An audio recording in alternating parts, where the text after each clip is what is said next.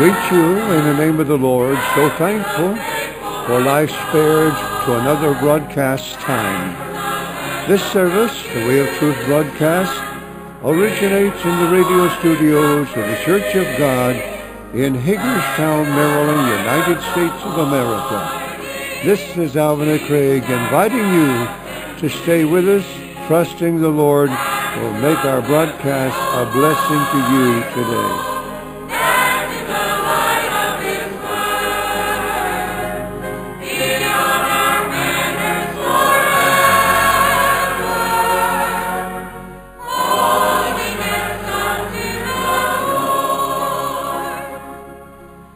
Like a sheep that was lost out in the cold, I had wandered from the safety of the fold. Then as darkness filled the sky, the shepherd heard my feeble cry, and in arms of mercy gently lifted me. Now I'm one of the sheep in the shepherd's fold, and I know his voice, so I'll follow where he goes. In green pastures I am led, by the good shepherd I am led. I'm just one of the sheep in the shepherd's fold. In this camp there's rejoicing night and day, and a stranger's voice these sheep will not obey. There's one shepherd and one fold, and there's peace for the troubled soul. Oh, what joy to be a sheep in the shepherd's fold. Praise the Lord. Now I'm one of the sheep in the shepherd's fold, and I know his voice, so I'll follow where he goes. In green pastures I am led, by the good shepherd I am led. I'm just one of the sheep in the shepherd's fold.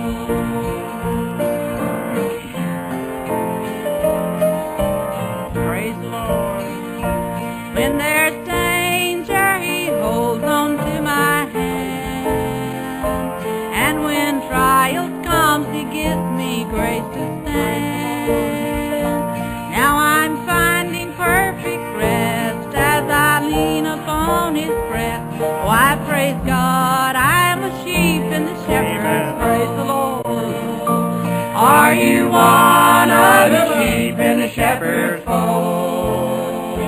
Do you know his voice? Do you follow where he goes? In green pastures are you led? Are you willing to be led? Are you one of the sheep in the shepherd's fold? I thank God I'm a sheep in the shepherd's fold. Our Heavenly Father, we are truly thankful for the privilege of being one of the sheep in the shepherd's fold. And we realize and we know that that's possible only because of your love and in the giving of your Son. So we give you thanks and we give you praise. We thank you for the opportunity of sharing the gospel with this precious congregation today. And we're trusting the Holy Spirit will be able to use us and use our broadcast service to be a blessing to precious souls.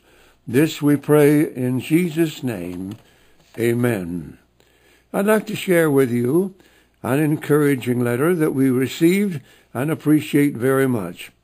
Dear brothers and sisters in Christ, thank you so much for the inspiration and direction I receive from your broadcast over the shortwave radio.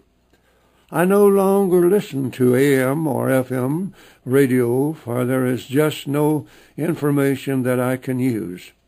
I look forward to each new broadcast, and the choir is just fantastic.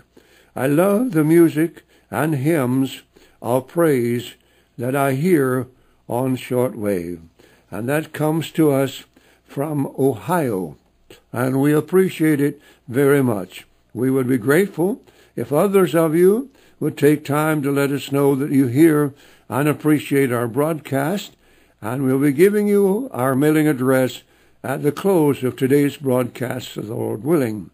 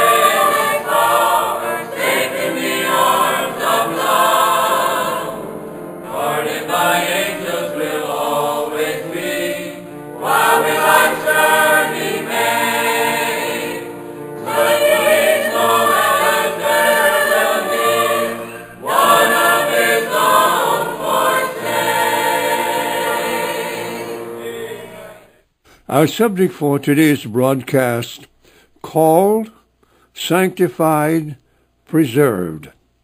And our text of Scripture is the first verse of the little book of Jude. Jude, the servant of Jesus Christ and brother of James, to them that are sanctified by God the Father and preserved in Jesus Christ and called. So in this verse of Scripture, we have these three words, called, sanctified, preserved. In several passages throughout the New Testament, we find serious warnings about impending apostasy. Jesus warned that false prophets would arise, and the love of many would wax cold, and only those who remain true would be saved. Paul said, after his departing, men would arise speaking perverse things to draw away disciples after them.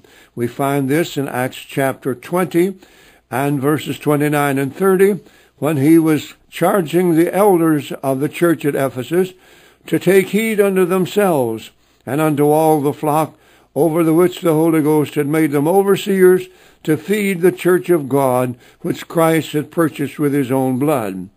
Peter warned about the rise of false teachers, and said many would follow their pernicious ways, by reason of whom the way of truth shall be evil spoken of. 2 Peter chapter 2 and verse 2.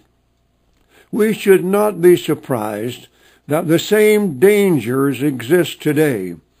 There are 3 points, again, I wish to deal with in our text today.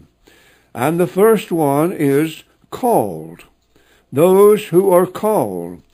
Those in Christ have been called. Everyone who is a Christian today has been called. Jesus said, "No one can come unto me except the Father which has sent me." Follow them or seek them or call them. And we have been called with a holy calling. So we read in 2 Timothy chapter 1 and verse 9. Now this calling was not because of our good works. It was not because we were worthy or deserving. It was according to God's own purpose and grace. And this call came through the gospel, whereunto he called you by our gospel, to the obtaining of the glory of our Lord Jesus Christ. So we read in Paul's letter to the church of Thessalonica, chapter 2 and verse 14, by having the gospel preached to every creature, the call is made available to all. And I do emphasize the fact that the call is made to all, and all can come if they will but heed the call. We read in Mark chapter 16, verses 15 and 16, where Jesus instructed the church and said unto them, "Go ye into all the world, and preach the gospel to every creature. He that believeth and is baptized shall be saved, but he that believeth not shall be damned." So this call is to everyone. God is no respecter of persons. God would that all men be saved and come to the knowledge of the truth. Again, the Apostle Paul speaking or writing 1 Timothy chapter 2 and verse 4. So the commission to the church was, and I believe still is, go ye into all the world and preach the gospel to every creature. Our responsibility, having accepted the call, is to make our calling and election sure. Yes, the call comes from God, not because we are worthy or deserving, but because of his love. But whenever we respond to the call and accept Christ as our Lord and Savior, I say our responsibility, having accepted the call, is to make our calling and election sure. There are things that we must do. Wherefore, the rather, brethren, give diligence to make your calling and election sure. For if you do these things, you shall never fall. Now we read in 2 Peter 1 and 10, these words.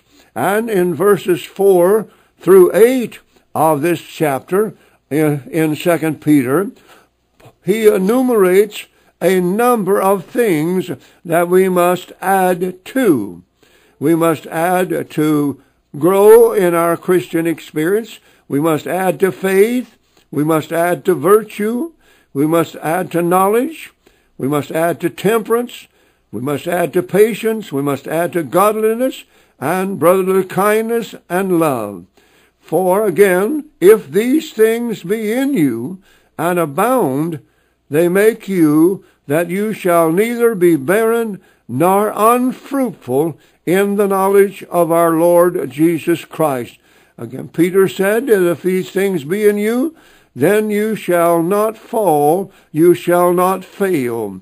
So there are things that we must do once we have received the call and responded to it. We do have responsibilities to work out our own salvation, to labor, to obey, to be doers of the word, and not just hearers only. Man shall not live by bread only, but by every word that proceedeth out of the mouth of God. And James said, let us be doers of the word, and not hearers only. For if we're only a hearer and not a doer, then we deceive ourselves. Now the second word in our text today, Jude 1, that I want to call your attention to is the word sanctified. Sanctified by God the Father. Now the word sanctification has various meanings, such as to make holy, to set apart, for a special purpose, and so forth. Russell Byram said in his book this: the Greek hagios is derivative or properly translated by the following English words in their various forms: sanctified, holy, pure, chaste, and clear. Now, on entire sanctification, defined by Byram, we read, as a definite cleansing, subject to conversion from the depravity of the nature, which condition remains in the regenerated until the time of this entire sanctification, a work contemporary with the Holy Spirit's baptism. Now, I realize there are many in the religious world who do not think that sanctification is a separate work apart from regeneration, but nevertheless, that is what the Scriptures teach. Sanctification, I say, has many different meanings to it, and not every word, of course, refers to the cleansing of the depraved nature, as Byram has explained here, but it is a part, and it is one of the meanings of sanctification, to make holy, to pure, chaste, and clear. And so this work, the work of cleansing the depraved nature, is the work of the Holy Spirit in the experience of entire sanctification. And it is contemporary with the Holy Spirit's baptism. Now, you don't have to talk in tongues to receive the Holy Spirit. And the talking in tongues is not a witness to a Christian that he has received the Holy Spirit. The baptism of the Holy Spirit is not a witness, I say, to the believer, but to the unbeliever. Whenever Paul, or Peter rather, was called to go up to Caesarea to enlarge Cornelius more fully of the gospel, we read there how that whenever Peter was explaining to them the things of God, the Spirit of God came upon them.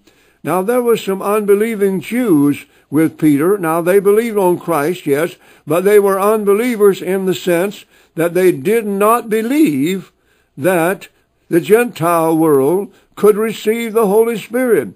And so they did speak in another language. Now, it was not jibber-jabber. It was a definite language that the people heard, and some of them understood, for they realized and knew that they were magnifying God.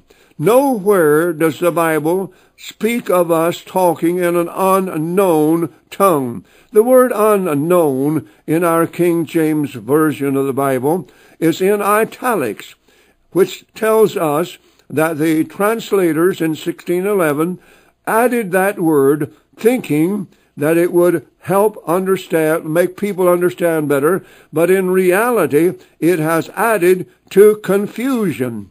There is no language that cannot be understood by some people somewhere. Otherwise, it is not a language. And so again I say, we do not have to speak in some unknown tongue as an evidence that we have received the Spirit of God. What we do have to do is to present ourselves a living sacrifice, wholly acceptable unto God, which is our reasonable service. Now the third word in our text today is preserved in Jesus Christ. Preserve means, in part, to keep from harm, damage, danger, evil. Also, to guard from loss or injury. This word speaks of our assurance in Christ. We are being carefully guarded in Christ. Each saint of God has a guardian angel. Yes, that's what the Bible teaches.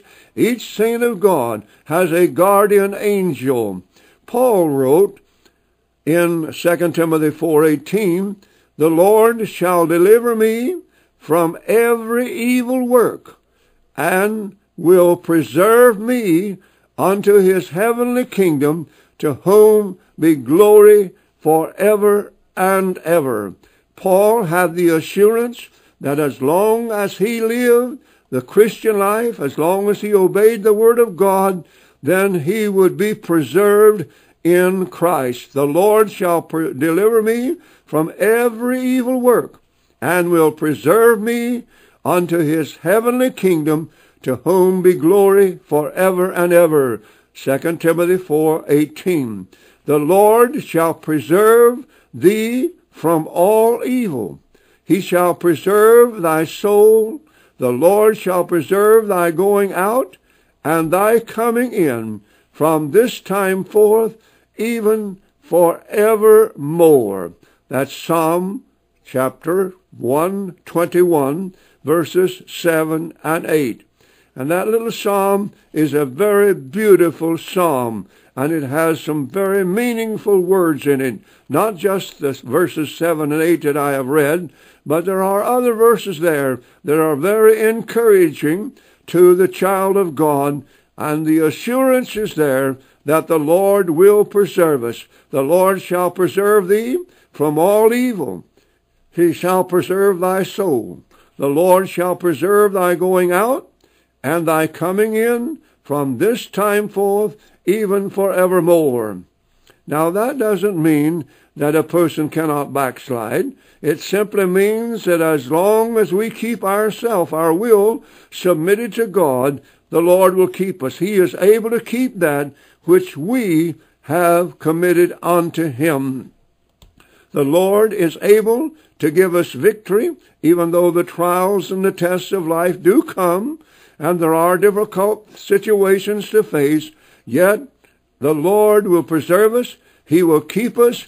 He will give us grace, for he has promised he would never leave us nor forsake us.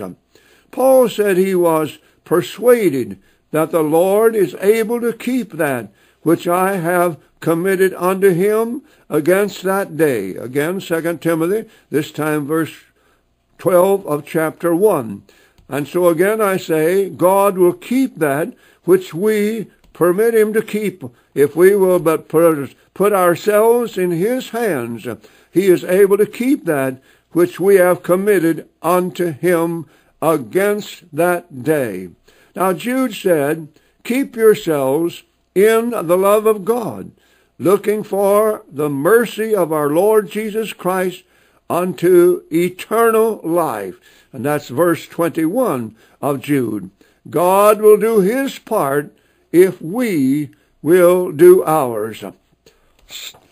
Kept by the grace of God, sanctified by the Holy Spirit, preserved by God's might and God's power. That is a reality to everyone who will surrender themselves to God when he calls them, and consecrate and dedicate themselves a living sacrifice to God. God will indeed preserve them against that day. Heavenly Father, we thank you for the privilege of sharing the truth with this precious congregation today. We are thankful for each one in our congregation, and we trust the songs and the message has proven to be a blessing to their hearts. Now we are asking that you'll bless the word, and it will bring forth fruit to your honor and to your glory. In Jesus' name, amen. You have been listening to the Way of Truth broadcast, and we're certainly thankful that you've been a part of our congregation.